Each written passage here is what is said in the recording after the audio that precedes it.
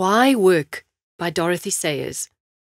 Dorothy Sayers was one of the first women to graduate from Oxford, and during World War II travelled to Oxford a number of times to speak at the Socratic Club, presided over by C.S. Lewis, for the purpose of encouraging intellectual exchanges between believers and non-believers at the university. Both Sayers and Lewis delivered talks on the BBC defending Christianity.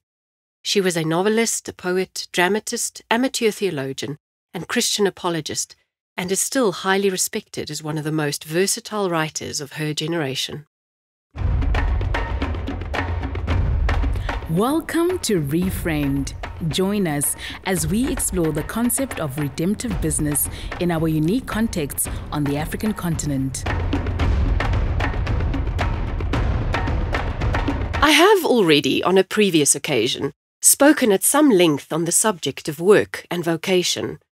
What I urged then was a thoroughgoing revolution in our whole attitude to work.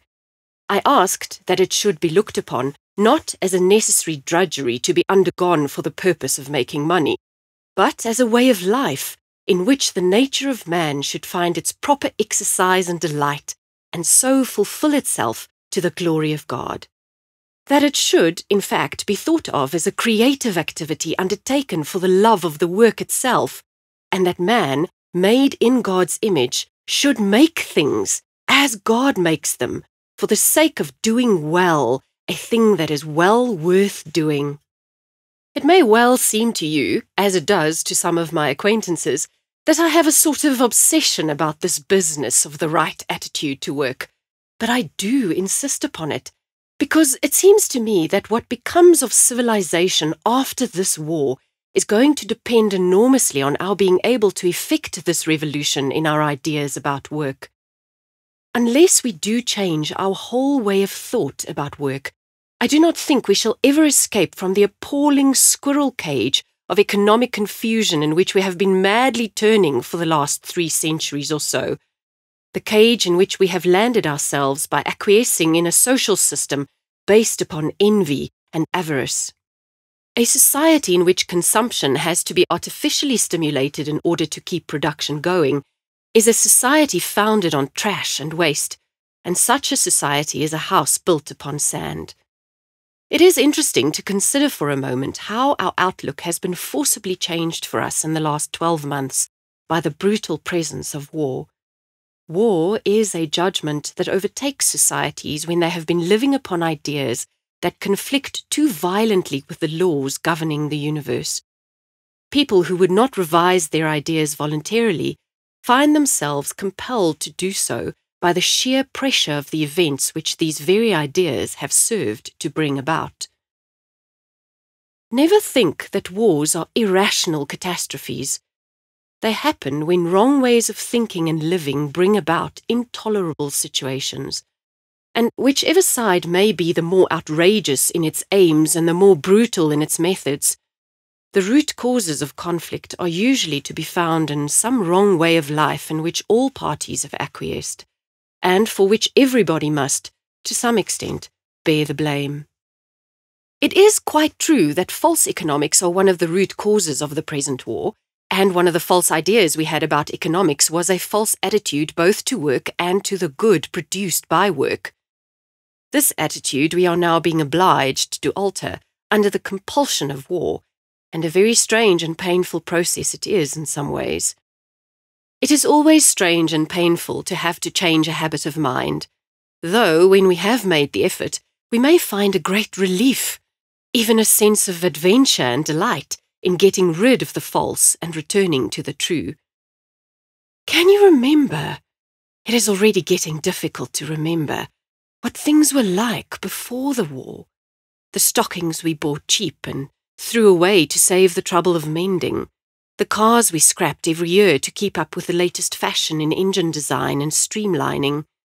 The bread and bones and scraps of fat that littered the dustbins, not only of the rich but of the poor. The empty bottles that even the dustmen scorned to collect because the manufacturers found it cheaper to make new ones than to clean the old. The mountains of empty tins that nobody found it worthwhile to salvage, rusting and stinking on the refuse dumps. The food that was burnt or buried because it did not pay to distribute it, the land choked and impoverished with thistle and ragwort because it did not pay to farm it, the handkerchiefs used for paint rags and kettle holders, the electric lights left blazing because it was too much trouble to switch them off, the fresh peas we could not be bothered to shell and threw aside for something out of the tin, the paper that cumbered the shelves and lay knee-deep in the parks and littered the seats of railway trains, the scattered hairpins and smashed crockery, the cheap knickknacks of steel and wood and rubber and glass and tin that we bought to fill in an odd half-hour at Woolworths and forgot as soon as we had bought them. The advertisements imploring and exhorting and cajoling and menacing and bullying us to glut ourselves with things we did not want in the name of snobbery and idleness and sex appeal, and the fierce international scramble to find in helpless and backward nations a market on which to fob off all the superfluous rubbish which the inexorable machines ground out hour by hour to create money and to create employment. Do you realize how we have had to alter our whole scale of values now that we are no longer being urged to consume, but to conserve? We have been forced back to the social morals of our great-grandparents. When a piece of lingerie costs 3 precious coupons, we have to consider not merely its glamour value, but how long it will wear. When fats are rationed, we must not throw away scraps, but jealously use to advantage what it costs so much time and trouble to breed and rear. When paper is scarce, we must, or we should, think whether what we have to say is worth saying before writing or printing it. When our life depends on the land, we have to pay in short commons for destroying its fertility by neglect or overcropping. When a haul of herrings takes valuable manpower from the forces and is gathered in at the peril of men's lives by bomb and mine and machine gun, we read a new significance into those gloomy words which appear so often in the fishmonger's shop. No fish today. We have had to learn the bitter lesson that in all the world there are only 2 sources of real wealth, the fruit of the earth and the labour of men, and to estimate work not by the money it brings to the producer, but by the worth of the thing that is made. The question that I will ask you to consider today is this: when the war is over, are we likely, and do we want, to keep this attitude to work and the results of work? Or are we preparing, and do we want, to go back to our old habits of thought? Because I believe that on our answer to this question, the whole economic future of society will depend. Sooner or later, the moment will come when we have to make a decision about this. At the moment, we are not making it. Don't let us flatter ourselves that we are. It is being made for us. And don't let us imagine that a wartime economy has stopped waste. It has not. It has only transferred it elsewhere. The glut and waste that used to clutter our own dustbins have been removed to the field of battle. That is where all the surplus consumption is going. The factories are roaring more loudly than ever, turning out night and day goods that are of no conceivable value for the maintenance of life. On the contrary, their sole object is to destroy life, and instead of being thrown away, they are being blown away. In Russia, in North Africa, over occupied France, in Burma, China and the Spice Islands, and on the 7 seas. What is going to happen when the factories stop turning out armaments? No nation has yet found a way to keep the machines running and whole nations employed under modern industrial conditions without wasteful consumption. For a time, a few nations could contrive to keep going by securing a monopoly of production and forcing their waste products onto new and untapped markets. When there are no new markets and all nations are industrial producers, the only choice we have been able to envisage so far has been that between armaments and unemployment.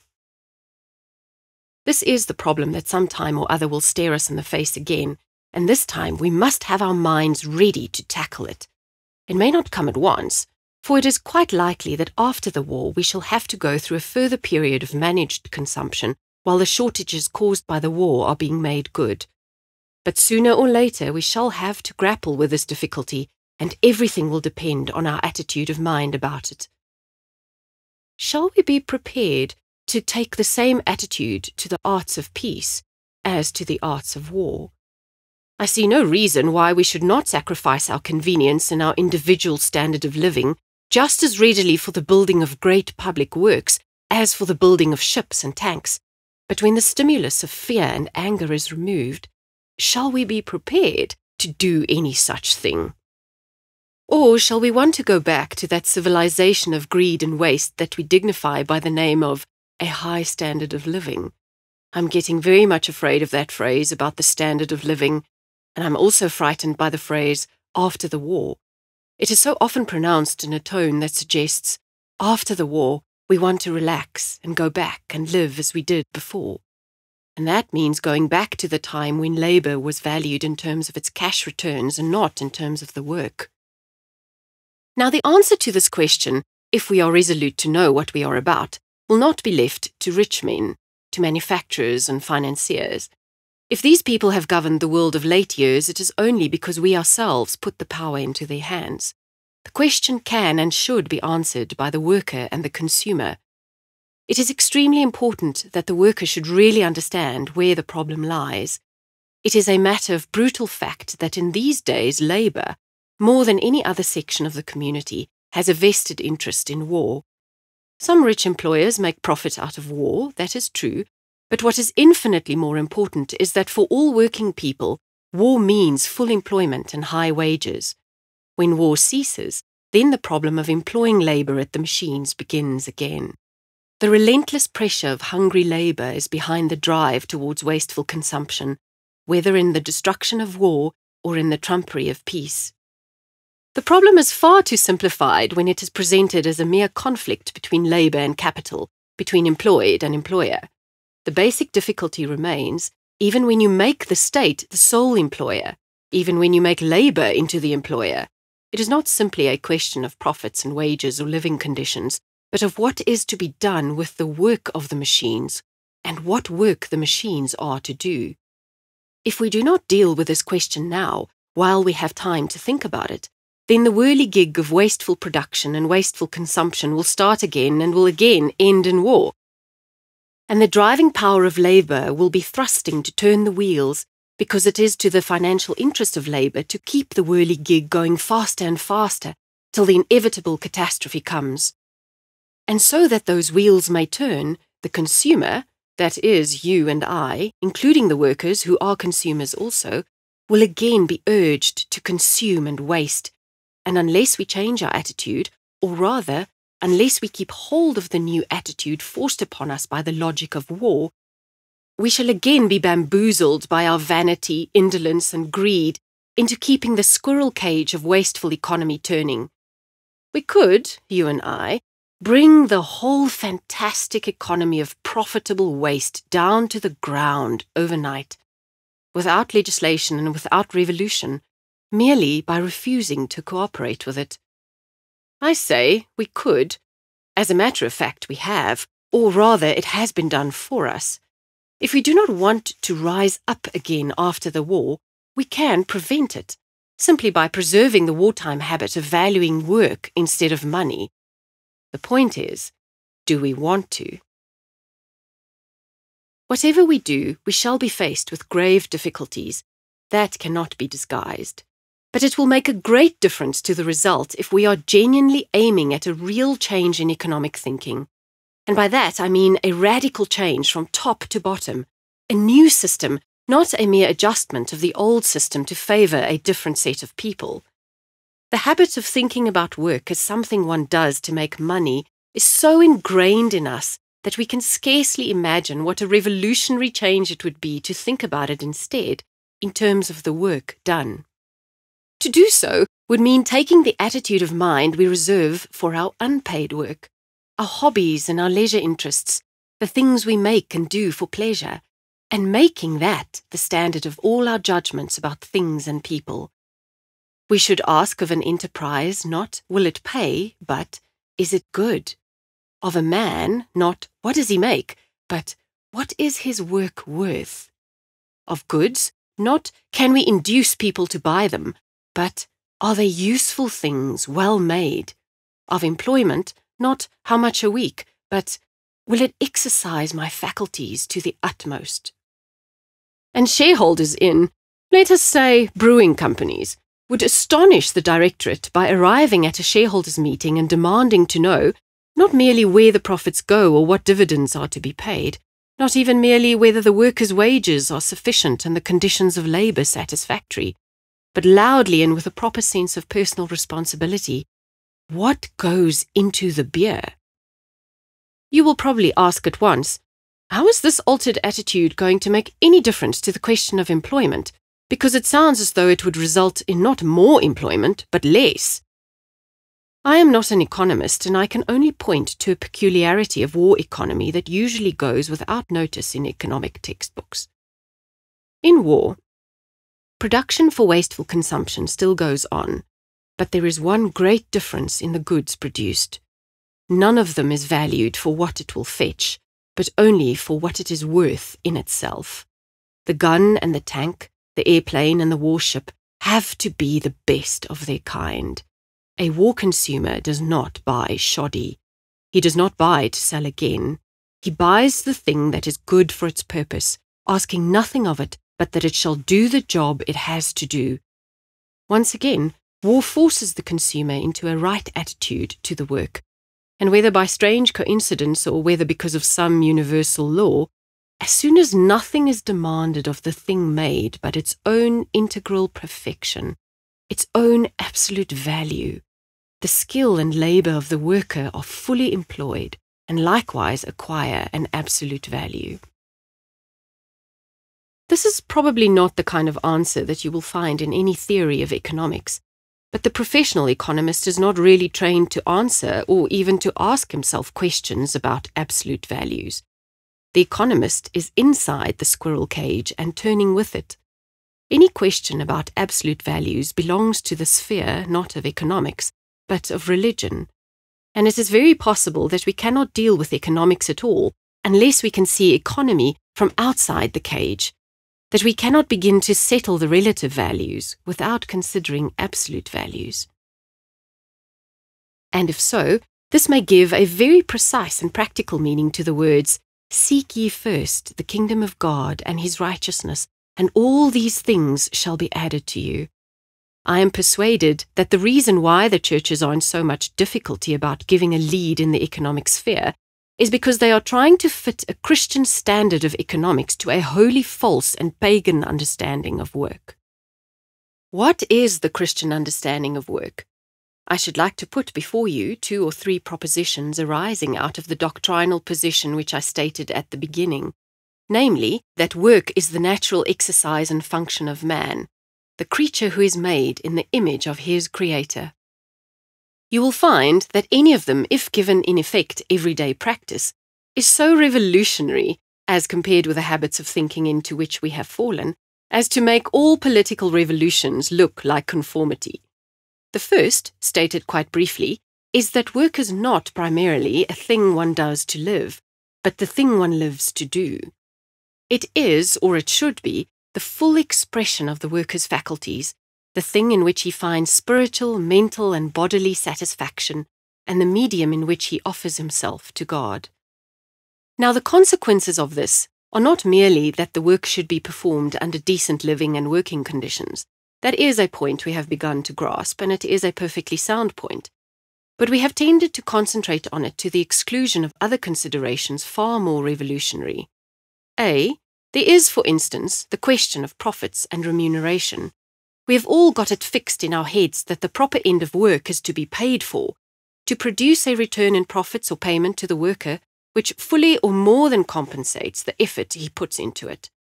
But if our proposition is true, this does not follow at all. So long as society provides the worker with a sufficient return in real wealth to enable him to carry on the work properly, then he has his reward. For his work is the measure of his life, and his satisfaction is found in the fulfillment of his own nature and in contemplation of the perfection of his work. That, in practice, there is this satisfaction is shown by the mere fact that a man will put loving labour into some hobby which can never bring him economically adequate return. His satisfaction comes in the godlike manner from looking upon what he has made and finding it very good. He is no longer bargaining with his work, but serving it. It is only when work has to be looked on as a means to gain that it becomes hateful, for then, instead of a friend, it becomes an enemy from whom tolls and contributions have to be extracted. What most of us demand from society is that we should always get out a little more than the value of the labour we give to it. By this process, we persuade ourselves that society is always in our debt, a conviction that not only piles up actual financial burdens, but leaves us with a grudge against society. B. Here's the second consequence. At present, we have no clear grasp of the principle that every man should do the work for which he is fitted by nature. The employer is obsessed by the notion that he must find cheap labour, and the worker by the notion that the best paid job is the job for him. Only feebly, inadequately, and spasmodically do we ever attempt to tackle the problem from the other end and inquire, what type of worker is suited to this type of work? People engaged in education see clearly that this is the right end to start from, but they are frustrated by economic pressure and by the failure of parents on the one hand and employers on the other to grasp the fundamental importance of this approach. And that the trouble results far more from a failure of intelligence than from economic necessity is seen clearly under war conditions, when, although competitive economics are no longer a governing factor, the right men and women are still persistently thrust into the wrong jobs, through sheer inability on everybody's part to imagine a purely vocational approach to the business of fitting together the worker and his work. C. A third consequence is that, if we really believed this proposition and arranged our work and our standard of values accordingly, we should no longer think of work as something that we hasten to get through in order to enjoy our leisure. We should look on our leisure as the period of changed rhythm that refreshed us for the delightful purpose of getting on with our work. And this being so, we should tolerate no regulations of any sort that prevented us from working as long and as well as our enjoyment of work demanded. We should resent any such restrictions as a monstrous interference with the liberty of the subject. How great an upheaval of our ideas that would mean, I leave you to imagine. It would turn topsy-turvy all our notions about hours of work, rates of work, unfair competition, and all the rest of it. We should find ourselves fighting, as now only artists and the members of certain professions fight, for precious time in which to get on with the job, instead of fighting for precious hours saved from the job. D. A fourth consequence is that we should fight tooth and nail, not for mere employment, but for the quality of the work that we had to do. We should clamour to be engaged in work that was worth doing and in which we could take pride. The worker would demand that the stuff he helped to turn out should be good stuff. He would no longer be content to take the cash and let the credit go. Like the shareholders in the brewery, he would feel a sense of personal responsibility and clamour to know and to control what went into the beer he brewed.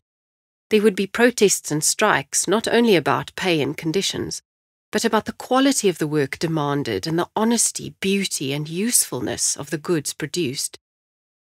The greatest insult which a commercial age has offered to the worker has been to rob him of all interest in the end product of the work and to force him to dedicate his life to making badly things which were not worth making. This first proposition chiefly concerns the worker as such. My second proposition directly concerns Christians as such, and it is this. It is the business of the Church to recognize that the secular vocation, as such, is sacred. Christian people, and particularly perhaps the Christian clergy, must get it firmly into their heads that when a man or woman is called to a particular job of secular work, that is as true a vocation as though he or she were called to specifically religious work. The Church must concern herself not only with such questions as the just price and proper working conditions. She must concern herself with seeing that work itself is such as a human being can perform without degradation, that no one is required by economic or any other considerations to devote himself to work that is contemptible, soul-destroying, or harmful. It is not right for her to acquiesce in the notion that a man's life is divided into the time he spends on his work and the time he spends in serving God. He must be able to serve God in his work, and the work itself must be accepted and respected as the medium of divine creation. In nothing has the Church so lost her hold on reality as in her failure to understand and respect the secular vocation. She has allowed work and religion to become separate departments, and is astonished to find that, as a result, the secular work of the world is turned to purely selfish and destructive ends, and that the greater part of the world's intelligent workers have become irreligious, or at least uninterested in religion. But is it astonishing? How can anyone remain interested in a religion which seems to have no concern with 9/10 of his life? The Church's approach to an intelligent carpenter is usually confined to exhorting him not to be drunk and disorderly in his leisure hours, and to come to church on Sundays. What the Church should be telling him is this, that the very first demand that his religion makes upon him is that he should make good tables. Church, by all means, and decent forms of amusement, certainly, but what use is all that if in the very centre of his life and occupation he is insulting God with bad carpentry? No crooked table legs or ill-fitting drawers ever, I dare swear, came out of the carpenter's shop at Nazareth. Nor, if they did, could anyone believe that they were made by the same hand that made heaven and earth. No piety in the worker will compensate for work that is not true to itself, for any work that is untrue to its own technique is a living lie. Yet in her own buildings, in her own ecclesiastical art and music, in her hymns and prayers, in her sermons and in her little books of devotion, the Church will tolerate or permit a pious intention to excuse so ugly, so pretentious, so tawdry and twaddling, so insincere and insipid, so bad, as to shock and horrify any decent draftsman. And why? Simply because she has lost all sense of the fact that the living and eternal truth is expressed in work only so far as that work is true in itself, to the standards of its own technique. She has forgotten that the secular vocation is sacred. Forgotten that a building must be good architecture before it can be a good church, that a painting must be well painted before it can be a good sacred picture, that work must be good work before it can call itself God's work. Let the Church remember this, that every maker and worker is called to serve God in his profession or trade, not outside it. The apostles complained rightly when they said it was not right that they should leave the word of God and serve tables. Their vocation was to preach the word. But the person whose vocation it is to prepare the meals beautifully might with equal justice protest, "It is not right for us to leave the service of our tables to preach the word." The official church wastes time and energy and, moreover, commits sacrilege in demanding that secular workers should neglect their proper vocation in order to do Christian work, by which she means ecclesiastical work. The only Christian work is good work well done. Let the Church see to it that the workers are Christian people and do their work well, as to God. Then all the work will be Christian work, whether it is church embroidery or sewage farming. As Jacques Maritain says, if you want to produce Christian work, be a Christian, and try to make a work of beauty into which you have put your heart. Do not adopt a Christian pose. He is right, and let the Church remember that the beauty of the work will be judged by its own and not by ecclesiastical standards. Let me give you an illustration of what I mean. When my play, The Zeal of Thy House, was produced in London, a dear old pious lady was much struck by the beauty of the 4 great archangels who stood throughout the play in their heavy gold robes, 11 feet high from the wingtip to sandal-tip. She asked with great innocence whether I selected the actors who played the angels for the excellence of their moral character.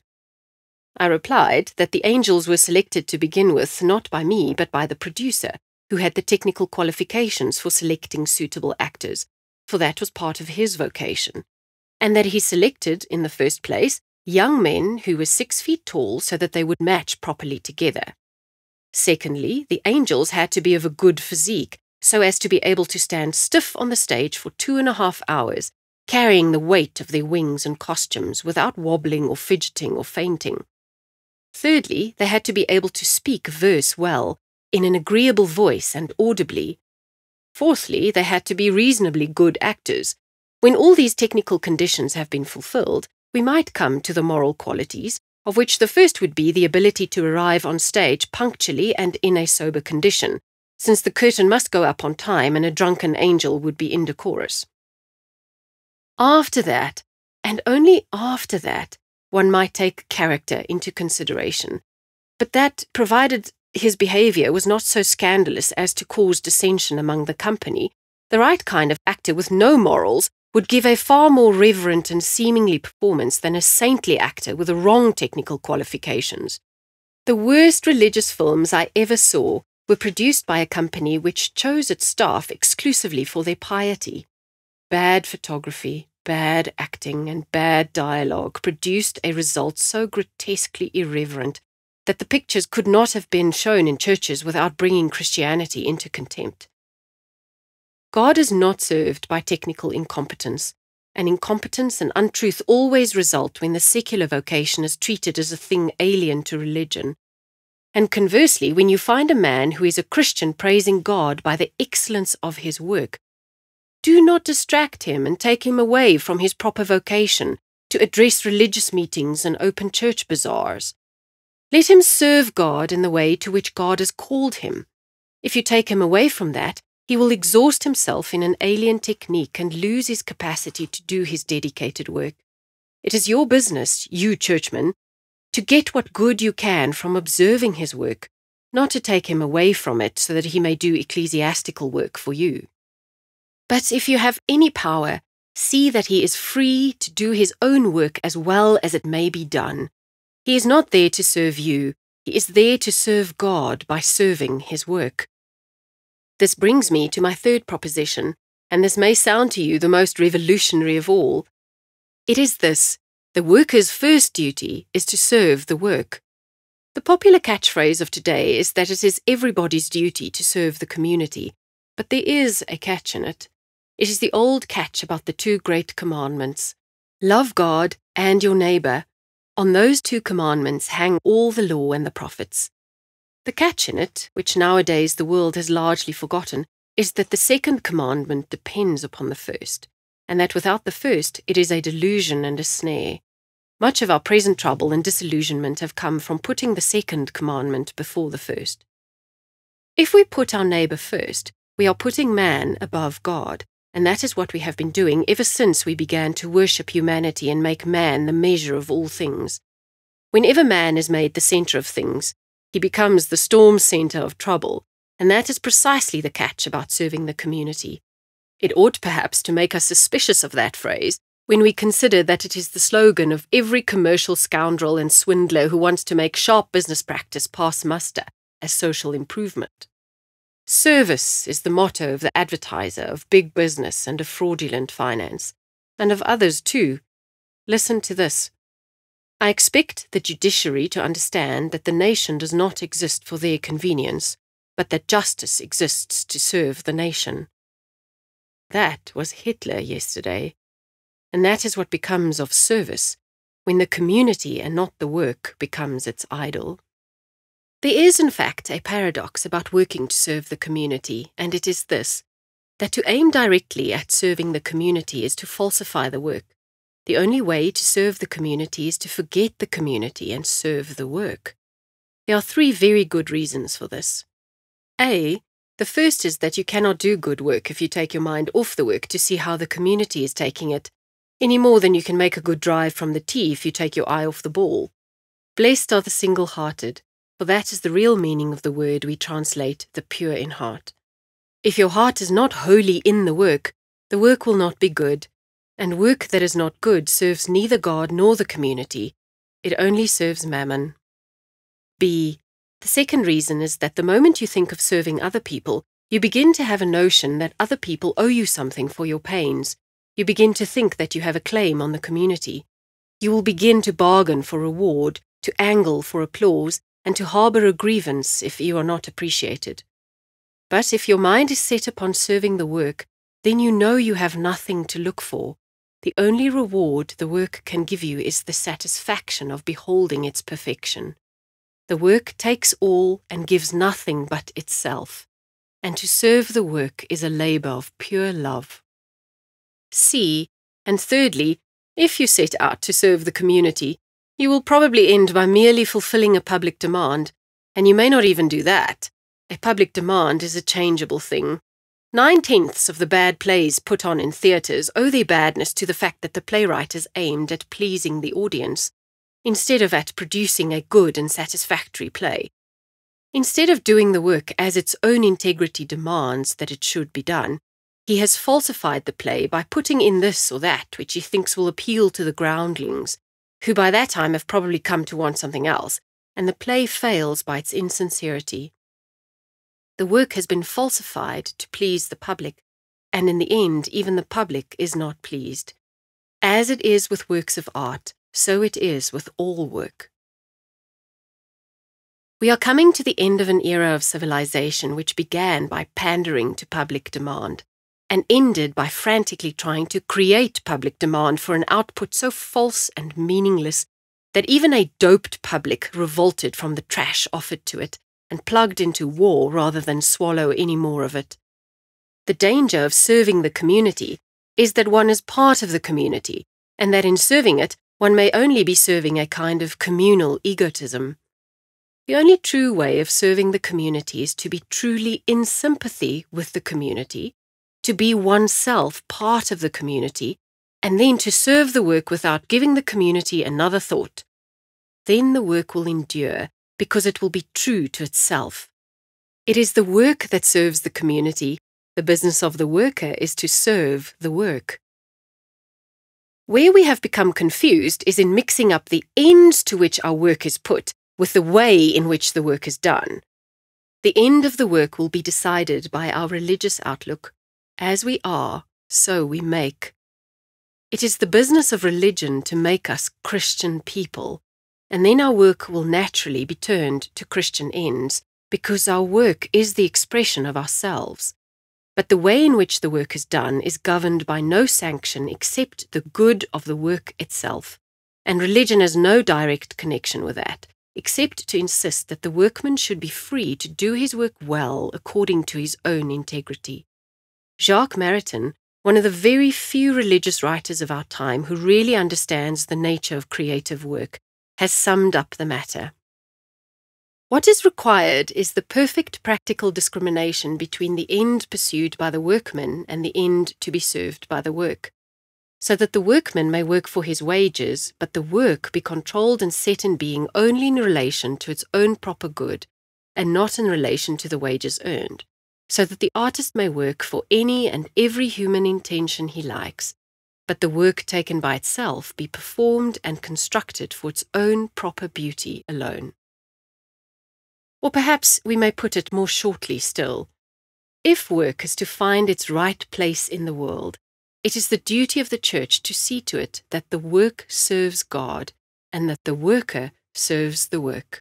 Thank you for joining us. This episode of Reframed was brought to you by Ziwani, a community of business leaders who partner together to live out their kingdom calling in the marketplace within Africa. Ziwani is a Mergon initiative. To know more about us, visit our website at ziwani.com. That's ziwani.com.